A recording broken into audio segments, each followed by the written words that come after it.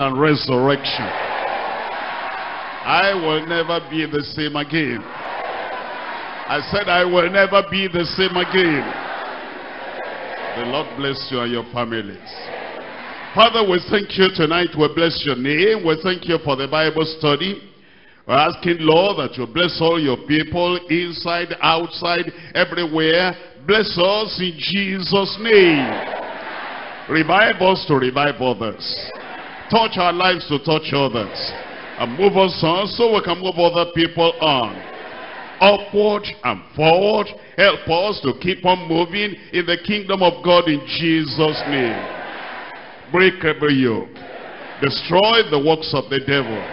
Let the joy of the Lord be the strength of your people. I pray that tonight there will be no exception. You'll bless everyone. In Jesus' name we pray. God bless you. You can be seated. We're coming to John chapter 5. As we come to John chapter 5, we see something spectacular. Something very special. Something very different you don't find in any of the other Gospels. As you look at the Gospel according to St. John, he recorded some miracles. And these miracles he recorded were peculiar to him. He had, you know, that Matthew, Mark, and Luke had written their Gospels before him. And he didn't bother to repeat many of the miracles that those evangelists recorded. But now you look at John, and you're going to find turning water into wine. That's only found in John.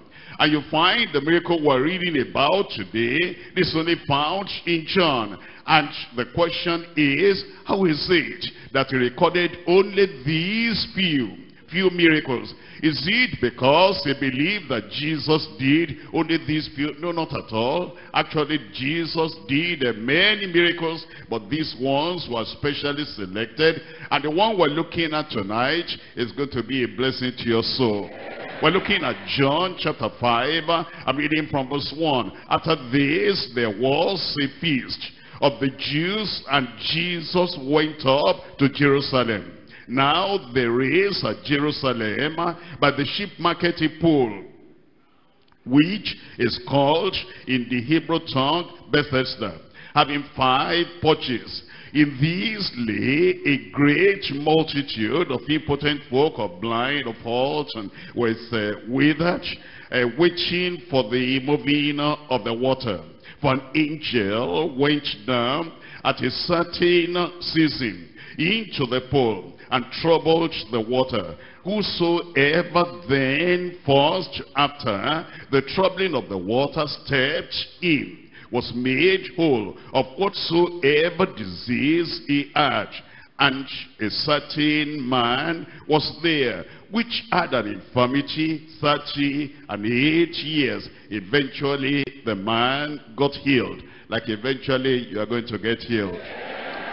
As I said, many miracles were done by the Lord Jesus Christ, which are not recorded by John directly or specifically. But the recorded ones were purposefully selected. And let's just show that John knew that Jesus performed many miracles. And he didn't bother to specify them or record them one by one. We're looking at John chapter 2, verse 23. John chapter 2 verse 23. Now, when he was in Jerusalem at the Passover, in the feast day, many believed in his name when they saw the miracles which he did. Miracles in the plural. Actually, he performed many miracles, and John noticed that. Look at chapter 3, and we're coming to verse 2. The same came to Jesus by night, and said unto him, Rabbi, we know that thou art a teacher come from God, for no man can do these miracles in the plural that thou doest, except God be with him. So you see the acknowledgement that actually he performed many miracles. Chapter 6, we're looking at verse 2. In chapter 6, verse 2, again the acknowledgement that he performed many miracles. It says, and the great multitude followed him because they saw his miracles, plural, which he did on them that were diseased. We'll come to chapter 7 and verse 31. Chapter 7 Verse 31, talking about the many miracles. Verse 31 says, and many of the people believed on him, and said, when Christ cometh, will he do more miracles than these which this man has done? And then we come to chapter 11, verse 47. Chapter 11, verse 47. It says in verse 47, then gathered the chief priests and the Pharisees a council, and said, what do we? For this man doeth, tell me, many miracles. So John is telling us, don't be limited to the miracles I've recorded here. These ones were chosen specially, but actually Jesus did many miracles. Of verse 48, if we let him thus alone, all men will believe on him, and the Romans shall come and take away both our place and nation. We come to chapter 12, verse 37. Chapter 12, verse 37. But though he had done, what does it say? So many miracles. You know, as John has been writing, he's spoken about miracles, plural. He spoke about many miracles, and now he says, so many miracles before them, yet they believed not on him. And it goes on to say now in chapter 20, verses 30 and 31. John chapter 20, and we're reading from verses 30 and 31, where John himself confirms that the miracles of Jesus Christ were not limited to these ones we're reading in the Gospel according to St. John. Verse 30, and many other signs, many other wonders, many other miracles truly did Jesus in the presence of his disciples, which are not written in this book. It's saying that you see the other miracles, you see many of the others in Matthew, they're not written here. You see many of them in Mark, they're not written here. You see many of them in Luke, and they're not written here. Many other signs, many other miracles truly did Jesus in the presence of his disciples, which are not written in this book. Look at verse 31. But these are written. The special ones here are written. The chosen ones here are written. The selected ones in John, they are written, that ye might believe that Jesus is the Christ, the Son of God, and that believing ye might have life through his name. And the same thing with the miracle we're looking at today, the healing of the impotent. This one was recorded. Why? Number one, to reveal Christ as the expected Messiah. Because he did things that no other person had done. And you will see that this is not just a prophet. This is not just a teacher. This is not just a rabbi. It's not just a master.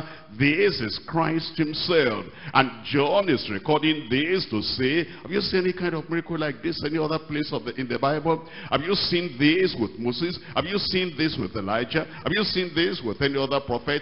Here is the Christ, the Messiah. Number two, it is to show that Christ is greater than the angels. As we look at the miracle here today, an angel will come and trouble the water. And then the lucky person that comes in the first time will be healed. But Jesus Christ didn't have to use water. He didn't have to trouble the water. As he came, he just told the man, rise up, and he rose up. And John is saying, this is the Messiah. Number two, is greater than the angels. Number three, is showing that this one that has come is greater than Abraham, greater than Moses, and greater than all the prophets of the Old Testament. It says, as you look at the ministry of the Old Testament prophets, you will not find anything near this one that those people did. Here is somebody higher. Here is somebody greater than Moses or Elijah or Abraham or any of the people in the Old Testament. Number four is to show the blindness of Israel. The blindness of Israel, that even the common people said, when that Christ comes, will he do more miracles than this? And yet the chief priests and the leaders of the land, they were blind. They couldn't see that this is the Christ. Number five, it is to show the deadening effect of ineffective, abolished religion. because they held on to the religion of the old covenant. The Sabbath and the ceremonies and all the other things, it blindfolded them. And John is saying, if anybody can see this and not believe in Christ, he must have been deadened by religion. Number 6 is to show how the fear of traditional authority can keep many from the faith and from heaven. In chapter 9, Jesus opened the eyes of the man that was born blind. And the Pharisees, they didn't want to accept. They knew it happened. They didn't want to accept. And so they called the parents and they said, is this your son? They said, yes. And then, was he born blind? Yes, we were born blind. How were the eyes opened? They said, we don't know. But they knew. But they said this, they said, for the fear of the Jews. That means John is telling us that these miracles are real, but the miracles are to show how the fear of traditional authority, of people in authority, can keep a man from faith and keep a man from heaven. But number 7, it is to convince and to convict and to compel sinners to believe on the Lord Jesus Christ as Savior. That's why he said many other signs were written, many other signs were done by the Lord Jesus Christ, not written in this book, but these are written that ye may believe that Jesus is the Christ, and believing you will have life eternal. Thank God we have those who believe here tonight. And as you believe, eternal life will come to you in Jesus' name. We're coming back to John chapter 5. John chapter 5 is what we're looking at today. In John chapter 5, we see the healing of the impotent. That's the topic tonight, the healing of the impotent. And we're dividing the passage to 3 parts. Number 1, the previous provision for the impotent multitude. Impotent multitude. Multitudes of people there. Some of them were blind, they were hurt, and they were halting, and they were withered, and they were sick in various ways. They were impotent. And there was a kind of a previous provision for those impotent in the multitude. Point number 2, the present possibilities of incredible miracles. The present possibilities of incredible miracles. The present possibilities as Christ came. The past was to be forgotten. And the previous provision was not necessary anymore. But Christ has now come. And he gives us the present possibilities of the supernatural, incredible miracles. Point number 3, the persevering pursuit of an imperative mandate. The persevering pursuit of an imperative mandate. Through it all, Christ continued, because he continued to persevere and to pursue the mandate the Father had given unto him. And the disciples too, with all the vicissitudes and all the challenges of the Pharisees, they continued the persevering pursuit of the imperative mandate. And then the man that was healed, the Lord gave him a command, a mandate, an order. He says, this is what you do from now on. And you find the persevering pursuit of the imperative mandate. Number 1, what's number 1 over there? The previous provision for the impotent multitude. We're coming to John chapter 5. In John chapter 5, I'm reading from verse 1. It says, after this there was a feast of the Jews, and Jesus went up to Jerusalem. What does that mean? After this. You'll find that John, as he writes, he times everything. This happened. After that, this happened. After that, this happened. It's talking about the time that Jesus Christ has gone into Galilee. He came out of, and then he came into Galilee. And in that Galilee, there was a nobleman that saw him and said, please help me. My son is at the point of death. And Jesus said, thy son, tell me, liveth, thy son liveth. And then he discovered what Jesus Christ had said actually was fulfilled. And he knew that it was at that same hour that Jesus had said, thy son liveth, that the fever left him. And then Jesus, we're now told that after that event, After that miracle, after that healing, after this, there was a feast of the Jews, and Jesus went up to Jerusalem. You see, Jesus says when he came, he was obedient to the old covenant, Old Testament, because he was to abolish that. He was to bring an end to that. And so as the Old Testament has said that they will go to Jerusalem, the place where God had chosen, he also went. We're looking at Deuteronomy chapter 16, verse 16. Deuteronomy chapter 16, verse 16. They were to be there at the time of the Passover. They were to be there at the time of Pentecost. They were to be there at the time of the feast. And when that time came, Jesus observed that with them. We're looking at Deuteronomy chapter 16, verse 16. 3 times in a year shall all thy females appear before the Lord thy God, and in the place in the which he shall choose, in the feast of the unleavened bread, in the feast of the weeks, that's the Pentecost, and in the feast of a tabernacle, and they shall not appear before the Lord empty. And because of that, Jesus now went, after he had performed the miracle in Capernaum, he now went to Jerusalem. We're coming to John chapter 5 verse 2. Now, there was there is at Jerusalem by the sheep market a pool, which is called in the Hebrew tongue Bethesda, having 5 porches. What that means, Bethesda,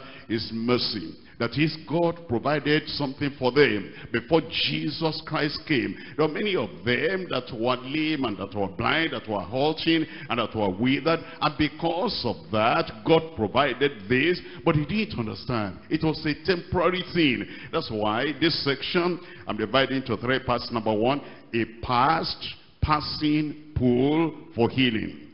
A passing pool for healing. It was not something that was permanent, because after Jesus Christ came there, after that the pool was not operative anymore. After that, you're not going to find any record that angels were coming anymore. Angels came before Christ came. The prophets came before Christ came. The lawgiver came before Christ came. All those people came to help them one way or the other before Jesus came. But after he came, Moses, not necessary anymore. After he came, Elijah, Elisha, not necessary anymore. After he came, the angels, not necessary anymore. And the people did not understand that. Because after Jesus came, you see, after Jesus healed this man, the people were still looking at the pool. They didn't know that that pool is not going to work anymore now, because the final solution has come,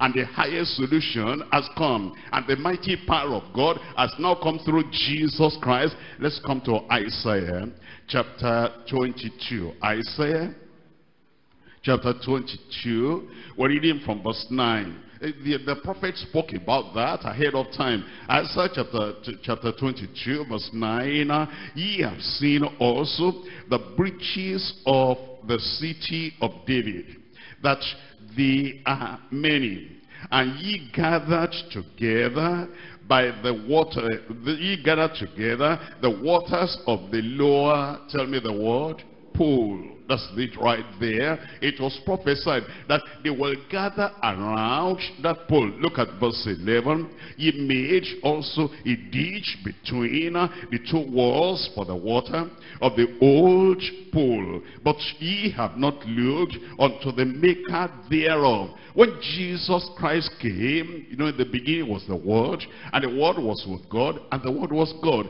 In him was light, and the light of all men, and by him all things were made. That's the maker. That's a creator. And without him was nothing made that was made. The word became flesh and dwelt among us, and we beheld his glory, the glory as of the only begotten of the Father, full of grace and full of truth. But they were not looking at him, they were looking at the pool. That's why it says in that verse 11, it says, but ye have not looked unto the maker thereof, neither had respect unto him that fashioned it long ago.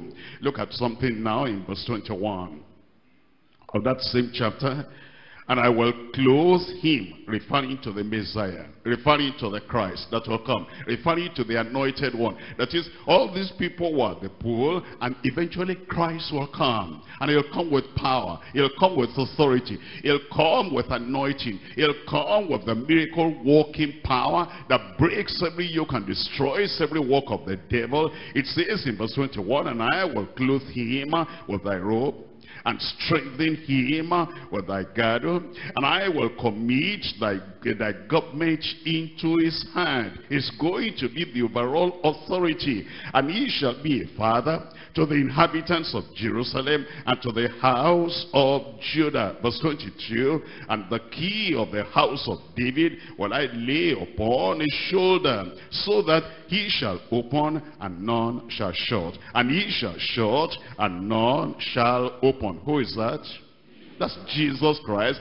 Verse 9, we read about the pool. That's verse 9, Isaiah chapter 22. But that one is occasional. That one was periodic. And that one was of the past. That one is going to pass away. It's going to be abolished. But the one that has the final key of authority, once he comes, then you look up to him. And let us come to John chapter 5. John chapter 5, we're looking at verse 3. In these lay a great multitude of impotent folk, of blind, halt, withered, waiting for the moving of the water. This section I call a pitiable picture of helplessness. A pitiable picture of helplessness. Look at them. They couldn't help themselves. And all they could do was just to wait and to wait.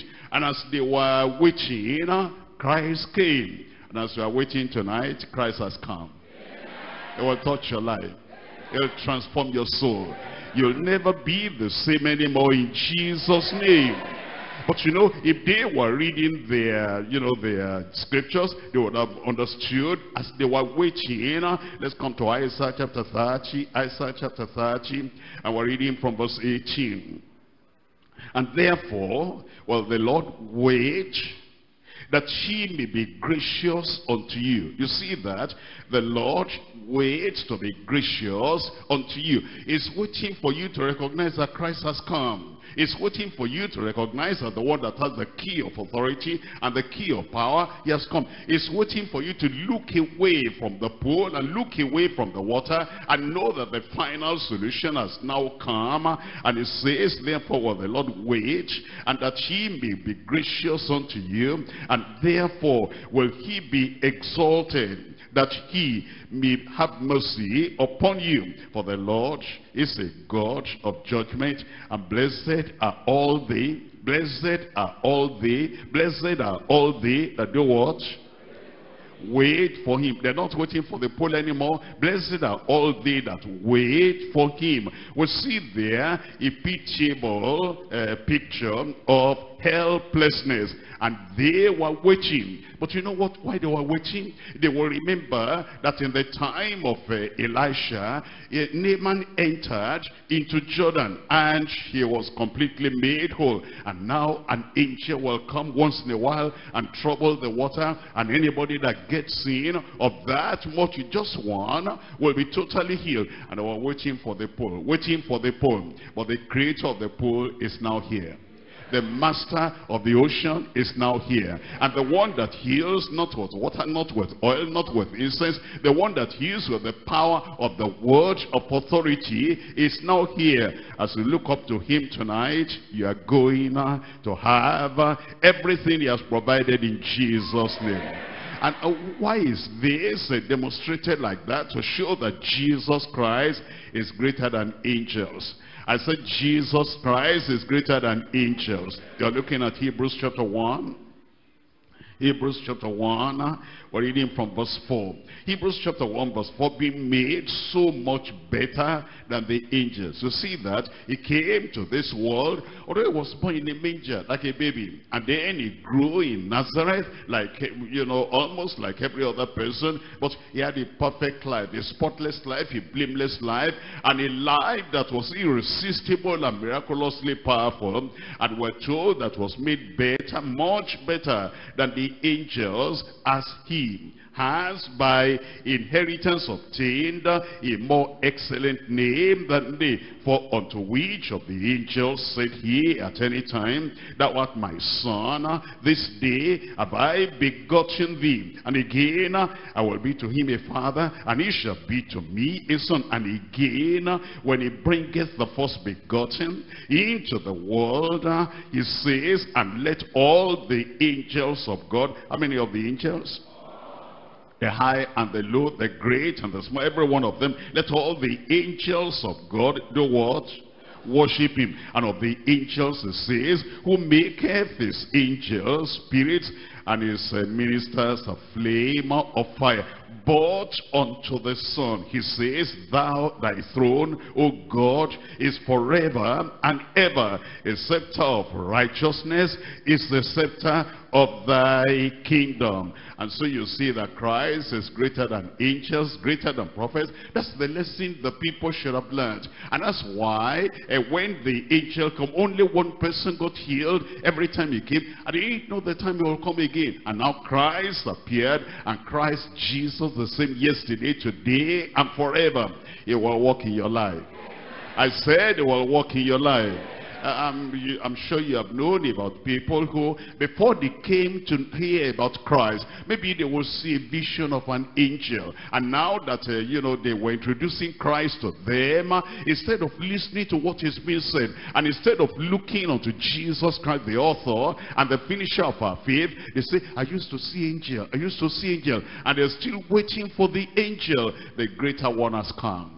The higher one has come. The one that has great authority, all authority, has now come. Look away from the angels. There are some people, before they came to hear about Jesus Christ, it was, God will favor them like he favored Pharaoh and give a dream, like he favored Nebuchadnezzar and give a dream. That time they didn't know the word of God. They didn't know the word personified, the living word, the written word, the spoken word. And all they could tell was just a dream. And now we're introducing Christ to them, the word of God. In the beginning was the word, and the word was with God, and the word was God. Now they have that. They look away from that word. They're still looking to the dream. The time of the dream is gone. Now it is Christ, the very Son of God. He will do great things to your life in Jesus' name. There are some people, before they came to know the Lord, God favored them. God, just out of his mercy. If they were sick and, they prayed on water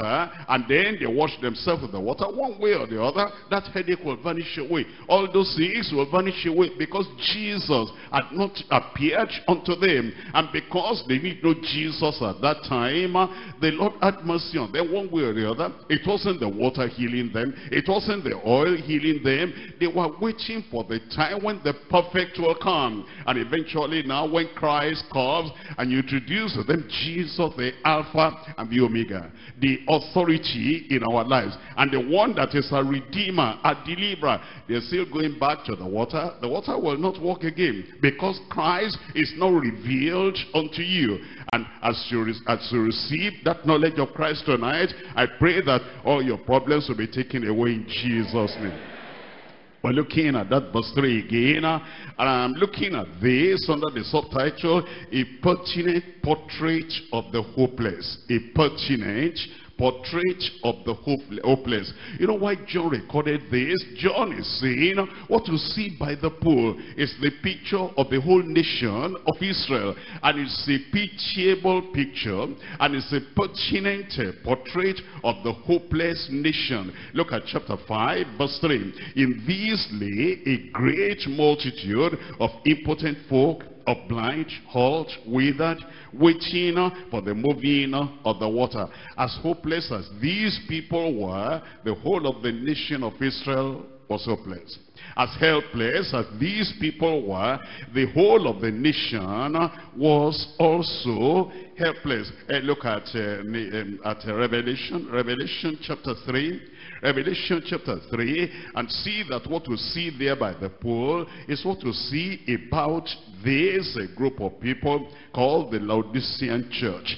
We're looking at Revelation chapter 3 verse 17. Because thou sayest, I am rich and increased with goods, and have need of nothing, and knowest not that thou art wretched, and miserable, and poor, and blind, and naked. I counsel thee, verse 18, to buy of me gold tried in the fire, that thou mayest be rich, and white raiment, that thou mayest be clothed, and that thy shame of thy nakedness do not appear. Anoint thine eyes with eye salve, that thou mayest see. You see them at the pool. It's a picture of the whole nation. It's a picture of the whole world. As you look at people today, they do not understand. They're miserable, they're wretched, they're blind, they're halting, they're lame, they cannot move forward. Somebody who is halting, he does not have proper feet, does not have strong feet to carry him to fulfill any purpose. And that's the story of everyone on earth who has not met Jesus Christ. His hands are withered, he cannot walk. His feet are lame, he cannot move, and his eyes are blind, he cannot see. He cannot see things spiritual. But now Christ has come, and Christ says, buy of me gold tried in the fire, and eyes that you may see. And as you come to Christ tonight, all those kind of limitations in your life, it will take away in Jesus' name. It is just telling us and showing us that Christ has the greater ministry, and that greater ministry of Christ will be effected in your life tonight in Jesus' name. Hebrews chapter 8, we're looking at verse 6. Hebrews chapter 8, and we're reading from verse 6. In verse 6 it says, but now, you see, the pool, that's of the past. The water there, that's of the past. It was a previous provision for the impotent multitude. It's no more there now. But now we have something present, something real that God has made available for us. That's why it says, but now, as he obtained a more excellent ministry, by how much also is the mediator of a better covenant, which was established upon better promises. The New Testament, better promises. The New Covenant, better promises. The ministry of Christ, better promises, and better performance that he has for us today. So we're no more looking back to what is past. We're looking at what the Lord had given us today, and we're going to enjoy them in Jesus' name. Hosea chapter 13. Hosea chapter 13, and we're reading from verse 4. Hosea chapter 13, we're reading from verse 4. Here the Lord is telling us in chapter 13 verse 4, it says, yet I am the Lord thy God from the land of Egypt, and thou shalt know no God but me, for there is no Savior beside me. The pool is not your Savior. The water is not your Savior, and the candle is not your Savior. The incense is not your Savior. The garment is not your Savior. That might have been useful in the past. It might have done something in the past. At the time of Moses, a rod divided the Red Sea, but that's of the past. It's no more. At the time of Moses, something lifted up on the pole. They looked at that, and then they lived. That was of the past. All that past is gone. All the past provisions, they are gone. They're the previous provisions for the impotent multitude. But now, look at verse 9. In verse 9, O Israel, thou hast destroyed thyself, but in me is thine help. You're helpless, you're hopeless.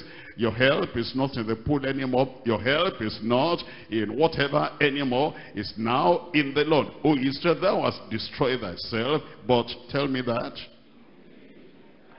In me is thine help. Say that. In God is my help. Say that. In Christ is my help. Say that. He will help you. I said he will help you. Look at verse 14. If these people had believed on the Lord Jesus Christ, and they had looked away from the pool after he healed that single person, look at what would have happened. In verse 14, I will ransom them from the power of the grave. I thought Mr. would say amen. I will ransom you from the power of the grave.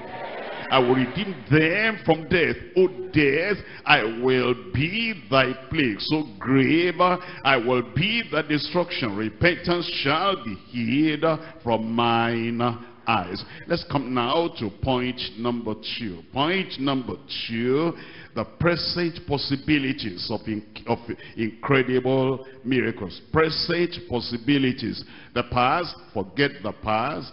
Shut the door against the past and look at the present possibilities and realities and the present provision. We're reading from verse 5 all through to verse 9. We're coming to John chapter 5. John chapter 5, reading from verse 5. And a certain man was there which had an infirmity. How many years? 38 years. I'm going to read that again. And a certain man was there which had an infirmity. How many years? 38 years. You understand? I told you that John, the beloved, was writing so that he can show Israel the picture. He said, look at this man, 38 years. He was infirm, he was impotent, and he was incapacitated. He couldn't do anything at all. It's to remind Israel that they were in the wilderness for 40 years, and 2 of those years they came to Kadesh Barnea. And then for the rest of the 38 years, they were just like this, helpless and hopeless and roaming about in the wilderness. It's a picture of the nation, and it's a picture of everyone. And no matter the hopelessness you had before you came here tonight, hope has come. No matter the helplessness you had before you came here tonight, help has come. Because the help is in Christ, and the hope is in Christ. And everything that brought sorrow and tears to your eyes, everything will be wiped away in Jesus' name. Look at verse 30, verse 6. It says, when Jesus saw him lie, that is lying there, and knew that he had been now a long time in that case, he says unto him, wilt thou be made whole tonight? Wilt thou be made whole? Wilt thou be saved? Wilt thou be healed? Wilt thou be delivered? Can God solve your problem? Can Jesus remove your mountain? He will. I said he will. Look at verse 7. The impotent man answered him, Sir, I have no man when the water is troubled to put me into the pool. But while I am coming, another steppeth in down before me. Jesus saith unto him. Jesus saith unto him. This is final authority. This is mighty power. This is irresistible power. There's nobody like Jesus. There's no power like the power of Jesus. There's no love like the love of Jesus. There's no miracle like the miracles of Jesus. And there's no helper like Jesus Christ, your helper. He loves you. He has mercy upon you. And he's going to roll your problems away in Jesus' name. Jesus says unto him, Rise, take up thy bed and walk. And tell me the next word in verse 9. Tell me. And immediately, do you know that all those things you've been carrying about for many years, immediately that thing can vanish away. All the tears, immediately the Lord can wipe everything away. All the sadness and the sorrow, you're moody, you are never happy, and it's like you're carrying a load at your back. Immediately tonight, Jesus comes to you, and then happiness and joy will come in Jesus' name. And immediately the man was made whole and took up his bed and walked, and on the same day was the Sabbath. Those verses I read to you now. Look at this. Number 1, a great question from the Almighty. A great question from the Almighty. Number 2, a gloomy answer by the afflicted. A gloomy answer by the afflicted. Number 3, the glorious authority of Christ, the anointed. The glorious authority of Christ, the anointed. Number 4, the grievous attachment to the abolished. The grievous attachment to the abolished. Let's come to number one. A great answer from a great question from the Almighty. Look at verse 5, verse 6. And a certain man was there which had an infirmity 38 years. When Jesus saw him lie and knew that he had been now a long time in that case, he says unto him, tell me. He says unto me, shout it out. Wilt thou be made whole? You see, you must understand the authority of the person asking the question. You must understand the status of the person asking the question. If a little child came to ask you, will thou be made whole? Maybe you don't need to answer. And if somebody, an illiterate, somebody who does not know anything, cannot do anything, comes to ask you, will thou be made whole? He doesn't even know what is happening to you. But when the King of Kings and the Lord of Lords, when the Master of ocean and sky and sea, and when the author of our faith and the author of everything good comes to ask you, and he says, will thou be made whole? The Almighty is asking you a question. He wants to solve your problem, and he's going to solve your problem in Jesus' name. Some people are surprised. We're saying that this is a great question from the Almighty. They say, are you referring to Jesus Christ who asked the question as the Almighty? Let the Bible answer. We're looking at Revelation chapter 1. Revelation chapter 1. I'm reading from verse 8. Revelation chapter 1, verse 8. Are you there? I am Alpha and Omega. Who is talking? I am Alpha and Omega. I said, who is talking? The beginning and the ending. Who is that? Says the Lord. Look at this. Which is, which was, and which is to come. That is, he was, he is, and he is to come. Who is the one that is coming again? And then look at the last word in that verse 8. The Almighty. The Almighty. The Almighty is asking a question tonight. He says, will thou be made whole? You will be made whole. Will you be saved? You will be saved. Will your mountain go away? Your mountain will go away. That's the Almighty. That's the Almighty. Look at Matthew. Matthew, I'm reading from chapter 28. This is the Almighty. We're looking at chapter 28 of Matthew and reading from verse 18. And Jesus came and spake unto them, saying, all power is given unto me in heaven and in earth. He's here tonight. He declares to you tonight. He says he has all might, he has all strength, he has all power, and he has all the supernatural in his control. And when he speaks to your problem tonight, praise the Lord, your problems are solved in Jesus' name. Now, look at the answer of the man. I'm coming to John chapter 5, and we're looking at verse 7. The gloomy answer by the afflicted. We're looking at chapter 5, verse 7 of John. It says, the impotent man answered him, Sir, I have no man when the water is troubled to put me into the pool. But while I am coming, another steppeth down before me. And that's the answer he gave, and that's the answer of everyone that has not known Christ. And because at this time he didn't know Christ, and yet he had a problem, and the pool that he was depending upon, that pool was not helping him, because somebody steps in before him. He's always missing it, always missing it. Maybe you have always been missing it, but tonight you'll not miss it. No, before I get that job, somebody else has got the job. Before I get that marriage settled, another person has got the hand of that lady. And before I got that land, another person has got that land. And before I got that connection, another person has got the connection. I'm always missing it. Thank God you are here tonight. Your time of blessing has come. Your time of breakthrough has come. Your salvation has come. Your deliverance has come. If you have been missing it before tonight, you will not miss it.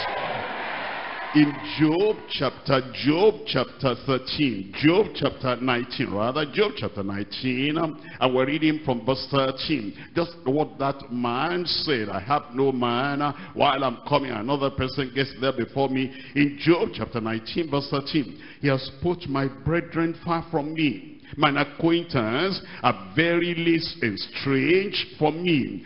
My kinsfolk have failed, and my familiar friends have forgotten me. They that dwell in my house and my maze count me for a stranger. I am an alien in their sight. Look at verse 19. All my inward friends abhorred me, and they whom I loved are turned against me. That's what that man was saying. I've been here now for a long time, 38 years have passed, and yet I am not having any helper. I'm not having anybody to help me and put me into the pool. And Job said, all the people have abandoned me. I cannot see anybody to help me, or to encourage me, or to give me hope. All of a sudden, he realized that Jesus is near. And I'm looking at you tonight, all of a sudden, somebody is near you there. I said, somebody is near you there. Tell me his name. He's your healer. He's your savior. It's your redeemer. All of a sudden, Job realized, look at verse 24, it's 25, for I know that my redeemer liveth. And he shall stand at the latter day upon the earth. Upon the earth. Here is the earth. Jesus is here today. I said, Jesus is here today. I'm looking at Psalm 69. Psalm 69. You're not the only person that has felt abandoned, and felt dejected, and felt hopeless, and felt helpless, as if there's no man, as if there's no friend, as if there's no helper. You're not the only one. Other people have felt like that before, but Jesus came to their help. And no matter how you feel today, I don't have anybody, no sympathizer, nobody, and they just look at, I'm abandoned, but tonight you are not abandoned. It's Psalm 69, we're looking at verse 20. Psalm 69, verse 20, reproach has broken my heart. I am full of heaviness, and I looked for some to take pity, but there was none, and for comforters, but I found none. That's what that man was saying, and yet help came. And whatever it is you are saying, help has come. My help has come. My hope has come. I will not die like a fowl. And I will not commit suicide, because a better time has come for me. A better time has come for you in Jesus' name. Psalm 142, Psalm 142, I'm reading from verse 4. Psalm 142 verse 4. It says, I looked on my right hand and beheld, but there was no man that would know me. Refuge failed me. No man cared for my soul. No man cared for my soul. That's what that man was saying. I have no man. When the angel comes and he troubles the water, and then somebody goes there before me, and the time of miracle is gone, and I never get anything. Today you are getting something. Now, number one is the great question from the Almighty. Number two is the gloomy answer by the afflicted. Number three, the glorious authority of Christ the Anointed. The glorious authority of Christ the Anointed. We're coming to chapter 5 of John. John chapter 5, and I'm reading from verses 8 and 9. Jesus saith unto him, rise, take up thy bed and walk. Somebody there, did you hear? I said, somebody there. Who is this one speaking to? Jesus says unto you, rise, take up thy bed and walk. And immediately, instantaneously, instantly, without wasting time, the man was made whole. 38 years of problem went away. 38 years of burden went away. 38 years of crying went away instantaneously. Thank God. I see you there tonight. And the Lord is going to answer your prayer tonight. Immediately the man was made whole, and he took up his bed and walked. That's his authority. He has not changed. Jesus Christ the same. Jesus Christ the same. Yesterday, today, and forevermore. We're looking at Matthew chapter 8 verse 8. Matthew chapter 8 verse 8. The centurion answered and said, Lord, I am not worthy that thou shouldest come under my roof, but speak the word only. The pool is not necessary anymore. The water is not necessary anymore. Oil, not necessary anymore. Speak the word only, and my servant shall be healed. Verse 13, and Jesus said unto the centurion, go thy way. Go home tonight with joy. Go thy way. Go home tonight with your healing. Go thy way. Go home tonight with salvation. Go thy way, as thou hast believed, so be it done unto thee. And the servant was healed in the self same hour. Somebody shout amen. Look at verse 16, look at verse 16. And when the evening was come, they brought unto him many that were possessed with devils, and he cast out the spirits with his word. No oil, with his word. No water, with his word. No pool, with his word. No rod, with his word. No bell, with his word. He cast out the spirit with his word and healed, how many? All that were sick. We're coming to Mark chapter 1. Mark chapter 1, I'm reading from verse 40. Mark chapter 1, reading from verse 40. In Mark chapter 1 verse 40, it says, and there came a leper to him, beseeching him, pleading with him, praying to him, and kneeling down to him, and saying unto him, if thou wilt, thou canst make me clean. And Jesus, moved with compassion, put forth his hand, and touched him, and saith unto him, I saith unto him, I will be thou clean. And as soon as he had spoken, immediately the leprosy departed from him, and he was cleansed. He was cleansed. That anointing is here tonight, because Jesus Christ is here in a mighty anointing. Luke chapter 4, and I'm reading from verse 18. Luke chapter 4 verse 18. Luke chapter 4 verse 18. Here is the glorious authority of Christ, the anointed. In Luke chapter 4 verse 18, and the Spirit of the Lord is upon me, because he has anointed me to preach the gospel to the poor. He has sent me to heal the brokenhearted, and to preach deliverance to the captives, and the recovering of sight to the blind, and to set at liberty them that are bruised, and to preach, to proclaim, to declare the acceptable year of the Lord. And he closed the book, and he gave it again to the minister, and sat down. And the eyes of all them that were in the synagogue were fastened on the pool, on the water, on the candle, on the oil, on him, fasting on him. And he began to say unto them, this day is this scripture fulfilled in your ears. Give me a good amen. Verse 32, and they were astonished at his doctrine, for his word was with power. His word was with power.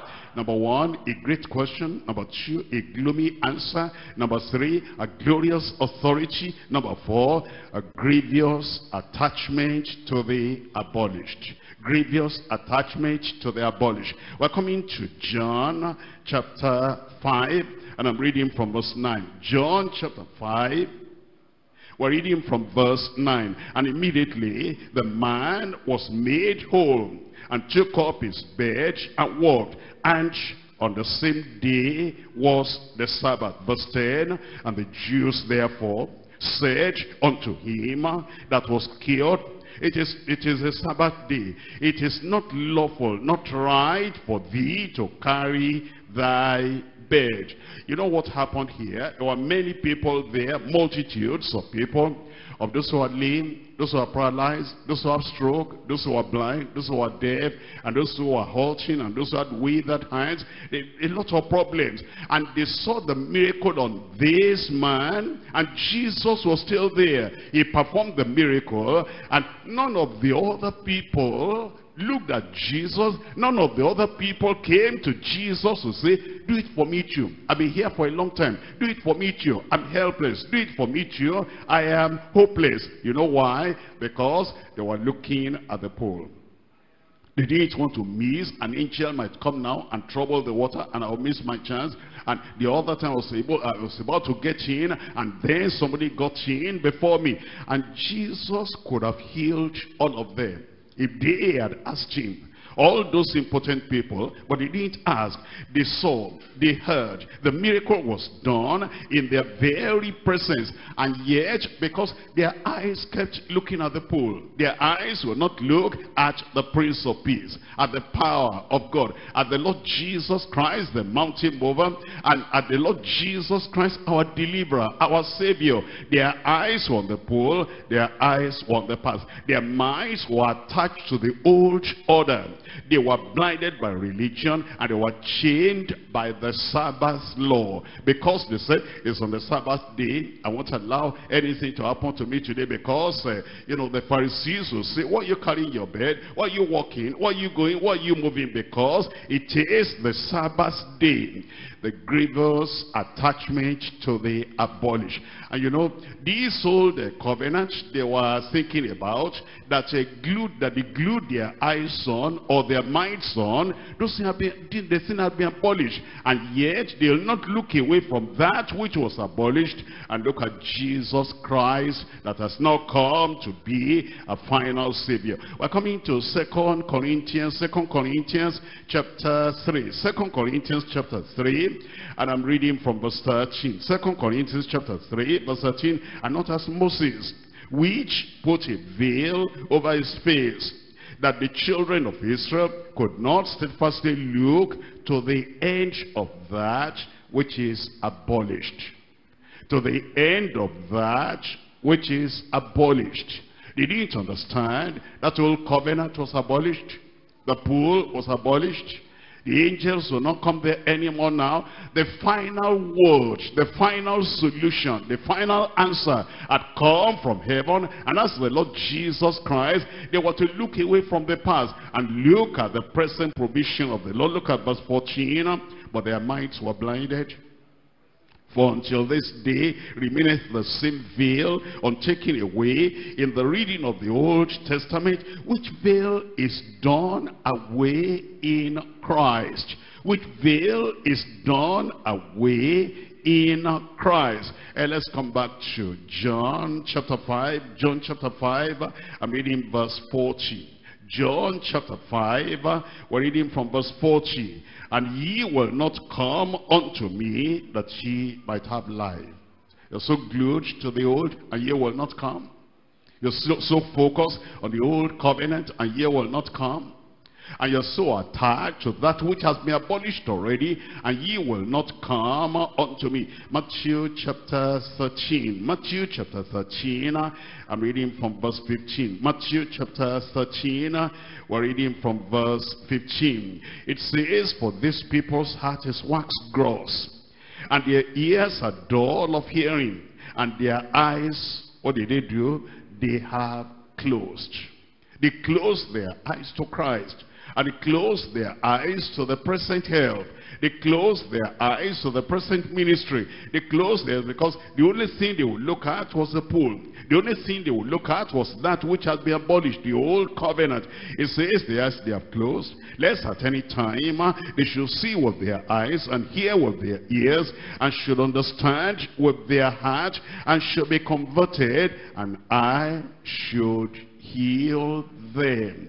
As you look at Christ tonight, he will save you. As you look at Christ tonight, he will heal your body. He will deliver you from every oppression attack in Jesus' name. We come to point number 3 now, is persevering pursuit of the imperative mandate. Is a persevering pursuit of the imperative mandate. We come to John chapter 5, and I'm reading from verse 10. The Jews therefore said unto him that was cured, it is the Sabbath day. It is not lawful for thee to carry thy bed. And he answered them, he that made me whole, Jesus will make you whole. He that made me whole, the same said unto me, take up thy bed and walk. Then asked they him, what man is that which said unto thee, take up thy bed and walk?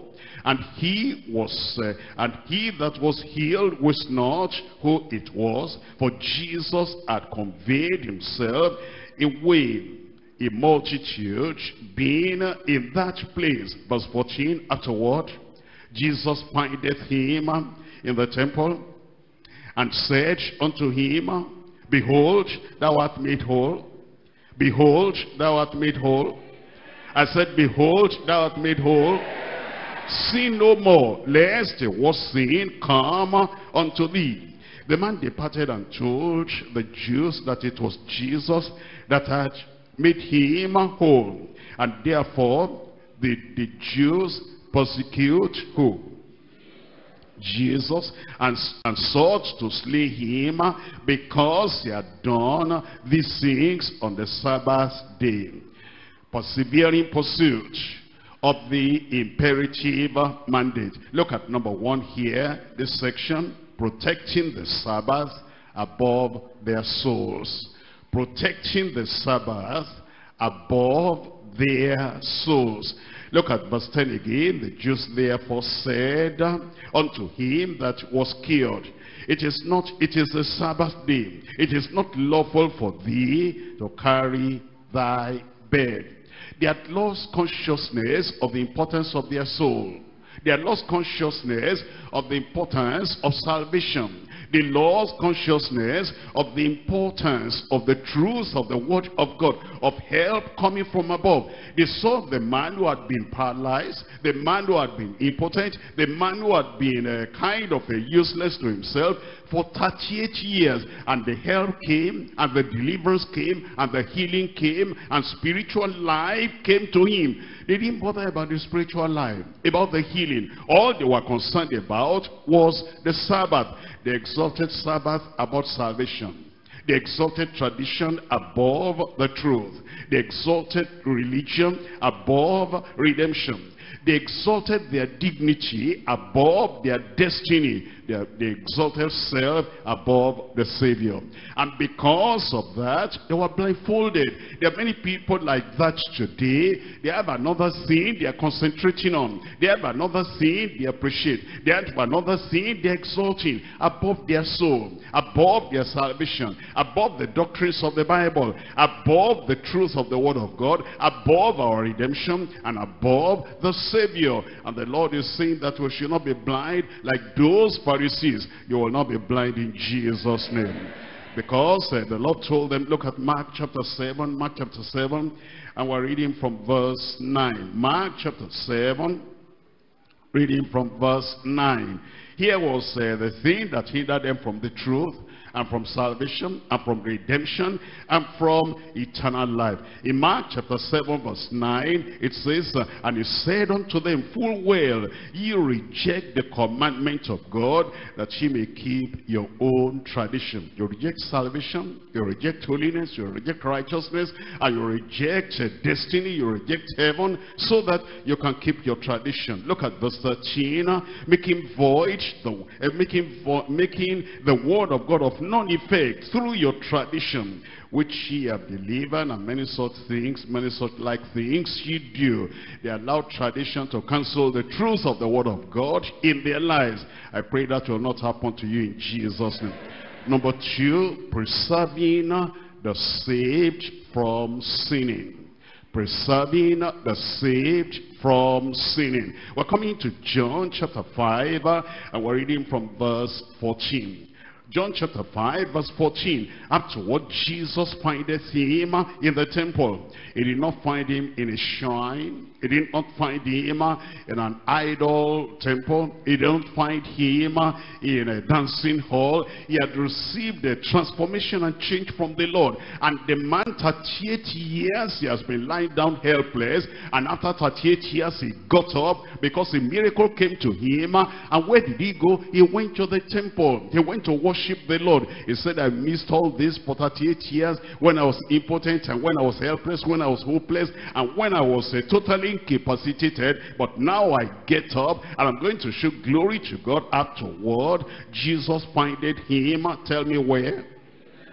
In the temple, and said unto him, behold, thou art made whole. Behold, thou art made whole. Sin no more. Somebody shout, sin no more. Sin no more. Shout it out loud. Sin no more. Finally, sin no more, lest a worse thing come on thee. Isn't it interesting that Jesus Christ was saying that now you are saved? Not only that you are healed, you are made whole in your body, you are made whole in your spirit, you are made whole in your mind, you are redeemed, you are saved, you are forgiven. Things are totally different now. The grace of God is now in you, but now sin no more, preserving the saved from sinning. Let's come to John chapter 8 verse 11. Preserving the saved from sinning.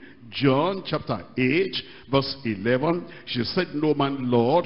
And Jesus said unto her, neither do I condemn thee. Tell me the rest. Go and sin no more, preserving the saved from sinning. Romans chapter 6. Romans chapter 6. I'm reading from verse 6. Romans chapter 6 verse 6. Knowing this, that our old man is crucified with him, that the body of sin might be destroyed, that henceforth, now you are saved, now you are born again, now you say you are a child of God, that henceforth we should not serve sin. Verse 12. Let not sin therefore reign in your mortal body, that ye should obey it in the lust thereof. Look at verse 22. But now be made free from sin, and become servants to God. Ye have your fruit unto holiness, and the end everlasting life. We're looking at 1 Corinthians chapter 15. 1 Corinthians chapter 15, preserving the saved from sinning. 1 Corinthians chapter 15, verse 34. Awake to righteousness and sin not. Awake to righteousness and sin not. 1 John chapter 2. 1 John chapter 2 verse 1. 1 John chapter 2, we're reading from verse 1. In 1 John chapter 2 verse 1, my little children, these things write unto you, that ye sin not. These things write unto you, that ye sin not. And if any man sin, if before you came here today, you didn't know this truth, and you have sinned, we have an advocate with the Father, Jesus Christ the righteous. He'll make you righteous in Jesus' name. Chapter 3, 1 John chapter 3, verse 6. Whosoever abideth in him sinneth not. Whosoever sinneth has not seen him, neither known him. Look at verse 9. Whosoever is born of God does not commit sin. Amen. Whosoever is born of God does not commit sin, for his seed remaineth in him, and he cannot sin because he is born of God. Chapter 5 verse 18. Chapter 5 verse 18, we know that whosoever is born of God sinneth not. You see that? It says, you have been made whole, but sin no more, lest the worst thing happen unto you. We know that whosoever is born of God sinneth not, but he that is begotten of God keepeth himself, and that wicked one toucheth him not. He will not touch you. I said he will not touch you.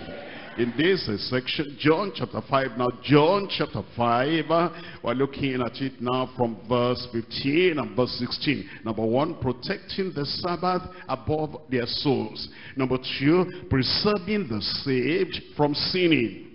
Number 3, persecuting the Savior for his service. Persecuting the Savior for his service. Look at John chapter 5, verse 15. The man departed and told the Jews that it was Jesus which had made him whole. Therefore, think about this, therefore did the Jews persecute Jesus. The Jews persecute Jesus. The Jews persecute Jesus and sought to slay him, because he had done these things on the Sabbath day. Can you think of something so terrible as this? Number one, this is the sinner persecuting the Savior. The sinners, the Jews, persecuting the Savior. Number two, these are creatures persecuting the Creator. He created them. The world was made by him. Everyone in the world made by him. The creatures persecuting the Creator. Here is the poor persecuting the provider. He came to provide life. He came to provide healing. He came to provide blessing. And the poor helpless people, the Jews, the poor persecuting the provider. These were slaves. And these were slaves persecuting the only begotten Son of God. Because God so loved the world that he gave his only begotten Son, that whosoever believeth in him should not perish but have everlasting life. The Son of God came and he gave them life, and he gave them salvation, and he gave them redemption, and he gave them blessings untold, and blessings that nobody else had ever given them. And these slaves, they were persecuting the Son. Number 5, reprobates persecuting the Redeemer. He came with redemption, and he came with blessing from heaven. And these were reprobates. These were people, if they continued in that, they were going to end up in hellfire. And you think about these reprobates persecuting the Redeemer. Here are the hopeless people. The hopeless persecuting their only hope. Jesus Christ is the hope of the world and the hope of everyone. And here were hopeless people that had nothing, and Jesus could have got them into life eternal. The hopeless persecuting their only hope. Here the helpless were persecuting their heavenly helper. Instead of coming to him, appealing to him, beseeching him and praying to him, saying, we need that help, that divine help, that heavenly help. But the helpless persecuted the heavenly helper. Jesus Christ is our advocate and is the final judge on the final day. These accused people, these guilty people, they are accused, persecuting the advocate. And it is, you know, the world is upside down. And sometimes it is still like that today. The people that will get them saved, the people that will get them healed, the people that will get them delivered, they were persecuting him. Look at verse 16 there. Therefore did the Jews persecute Jesus and sought to slay him, because he had done these things on the Sabbath. And look at chapter 15 of John. John chapter 15, I'm reading from verse 20. John chapter 15, reading from verse 20. Remember the word that I said unto you, the servant is not greater than his Lord. If they have persecuted me, look at that. They have persecuted me, Christ. If they have persecuted me, they will also persecute you. If they have kept my saying, they'll keep yours also. And let's look at verse 23. Verse 23 of that same John 15. He that hateth me, hateth my Father also. If I had not done among them the works which none other man did, they had not had sin. But now have they both sinned and hated both me and my Father. But this cometh to pass, that the word might be fulfilled, that is written in their law. They hated me without a reason, without a cause. Chapter 10, John chapter 10, I'm reading from the start 1. John chapter 10, reading from verse 31. In verse 31, it says, then the Jews took up stones again to stone him. And Jesus answered them, many good works have I showed you from my Father. For which of those works do ye stone me? The Savior being persecuted by sinners and for his service. You will not be a persecutor. You will not persecute your helper. You will not persecute your only hope. And your heavenly help, you will not persecute in Jesus' name. They did not believe, but thank God I believe. I said, thank God I believe. Somebody there, I believe. And good things will happen to you in Jesus' name. And let's come now to John chapter 5. John chapter 5 verse 5. And a certain man was there which had an infirmity 38 years. And when Jesus saw him lie and knew that he had been now a long time in that case, he says unto him, will thou be made whole? Somebody there tonight, will thou be made whole? Will you be forgiven? Will you be saved? Will you be healed? Will you be delivered? Will your mountain roll away today? Will thou be made whole? The impotent man answered, sir, I have no man, but thank God I have Jesus. I have no man, thank God I have his promises. I have no man, thank God I have the prophecy. I have no man, but thank God I have the miracle working power. Thank God I have the name. He has given us his name. And whatsoever ye shall ask in that name, it shall be given to you in Jesus' name. And Jesus saith unto him, something is coming your way. And Jesus saith unto him, I said something is coming your way. Rise, take up your bed and walk. And immediately, what is your salvation? What is your forgiveness? What is your miracle? What is your healing? And immediately the man was made whole, and he took up his bed and he walked.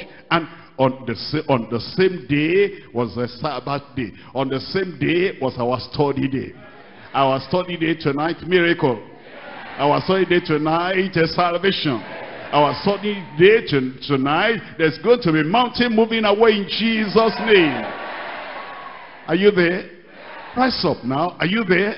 Rise up and tell the Lord. Rise up and tell the Lord. He'll make you whole. He'll make you whole. It's the healing of the impotent. It's the salvation for the sinner. It's the deliverance for the oppressed. And for the people that are under any yoke. Because Jesus Christ is asking you tonight, wilt thou be made whole? Wilt thou be made whole? Wilt thou be made whole? Wilt thou be made whole? He loves you. He loves you. And he does not want you to continue in any suffering, in any attack, in any affliction. Because Jesus Christ, our deliverer, our savior, our helper, our hope is here tonight. Call on him. He wants to save you. He will forgive your sin. He will change your life. He will give you life eternal. Wilt thou be made whole? Wilt thou be made whole? Whosoever shall call on the name of the Lord shall be saved. Whosoever shall call on the name of the Lord shall be saved. That's all he has come. Look away from the pool. Look away from the old covenant. That thing has been abolished. That thing has been cancelled. That thing has been cast aside. But Jesus Christ is now your Savior. Jesus Christ is now your Savior. Call upon him. Call upon him. Call upon him. Whosoever shall call on the name of the Lord shall be saved. That man was not expecting anything like that day. It came suddenly. Maybe you were not expecting salvation, but it's coming suddenly upon you tonight. It's coming suddenly upon you tonight. And then as you are saved, as he forgives you, as he changes your life, as he transforms your life, he finds you not in the dancing hall anymore, not in the shrine anymore, not at the riverside anymore, not at the false prophet shrine or tent anymore, but now he finds you with the children of God, people of God in the temple. And he says to you, behold, thou art made whole. Behold, thou art made whole. Behold, thou art made whole. Sin no more. Sin no more. Sin no more. Lest the worst sin come on thee. He gives you the grace to go and sin no more. He gives you the power to go and sin no more. He gives you the divine ability to go and sin no more. He lives on the inside of you. Greater is he that is in me than he that is in the world. Salvation, righteousness, holiness, redemption, deliverance, transformation, heavenly life in you is there.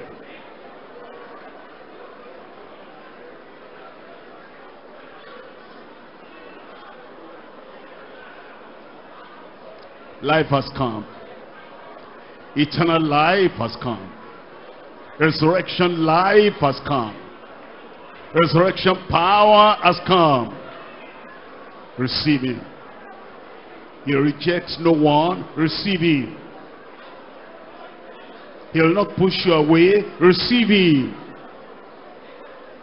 The salvation is available for you. In Jesus' name we pray. People of God and the blessed people tonight, I said, in Jesus' name we pray. Let's bow our eyes closed. Do you know that all the sins you ever committed in your life until this point, Jesus the Savior has now come? He will forgive you in a single sentence. Your name will be written in the book of life in heaven. New life will come into you. And the grace to go and sin no more, he'll give to you tonight. Let's bow the eyes closed. You want that experience of salvation, that forgiveness, that eternal life, wherever you are, inside, outside, anywhere you are hearing, you are at the Bible study now, anywhere you are, raise up that hand. Salvation is coming. Redemption is coming. Raise up that wrist very well. Thank you. God bless you. Thank you. God bless you. As you raise up that, just tell the Lord, oh Lord, I'm a sinner. You're my Savior. I receive you. I believe you. I accept you. I will not reject the offer of your salvation. Thank you, Jesus. I believe my sins are forgiven. I believe I am saved. I believe Jesus is my Savior. I believe I have the grace of God now. My life is changed. My life is changed. Everybody, let's say that together. My life is changed. Keep up that time. Father, in the name of Jesus, I thank you for your love and for your mercy and for your grace. And you have said that, Lord, whosoever shall call on the name of the Lord shall be saved. I bring all these new brothers and sisters, young and old, before you. I pray, Lord, forgive their sins in Jesus' name. Let the assurance from the Holy Ghost come in their hearts right now. Their sins are forgiven. The sins are taken away. Lord, we thank you for that salvation. The grace to go and live in newness of life. Give to everyone in Jesus' name. Both them and all the old timers, all the people who have been children of God, even before this time, new strength, new power, new divine ability. Satan will not overcome any of us anymore in Jesus' name. Confirm your salvation in everyone. In Jesus' name I pray. First I can give a greater amen. Now, long-standing problem will vanish away. Long-standing mountain will vanish away. 38 years of infirmity, tonight it will go. 38 years of problems, today it will go. Impotence will vanish away. Oppression will vanish away. Affliction will vanish away. Those tears, the Lord will dry up everything. Joy. Joy. laughter, deliverance, redemption, healing. Any partaker there? It's on you according to your faith. I said any partaker there?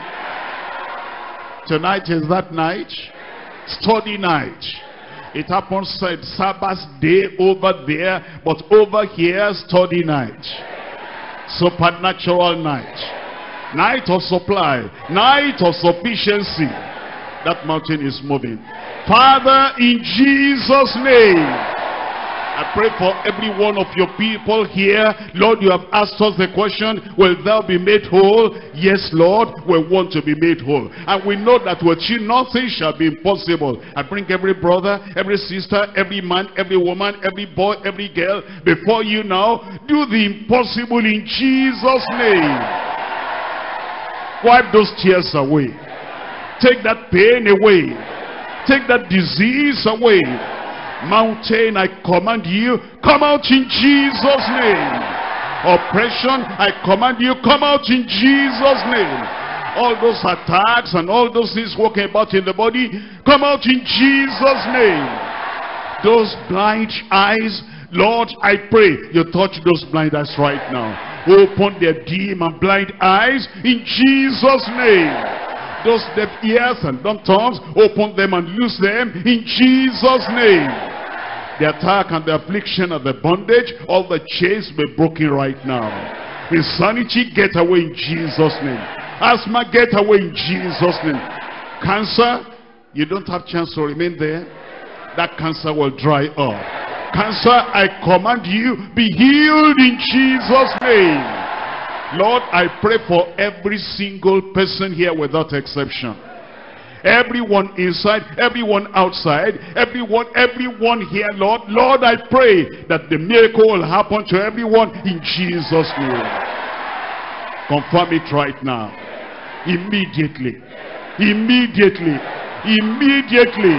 That man rose up and he took up his bed and he walked. And that's a miracle that happens instantaneously to come upon everyone right now. And Lord, the joy of the Lord will never end in their heart. Every day it will increase. Every week it will increase. Testimony in every mouth. Joy in every life. Strength in every life. Thank you, Lord, for the confirmation. In Jesus' mighty name we pray.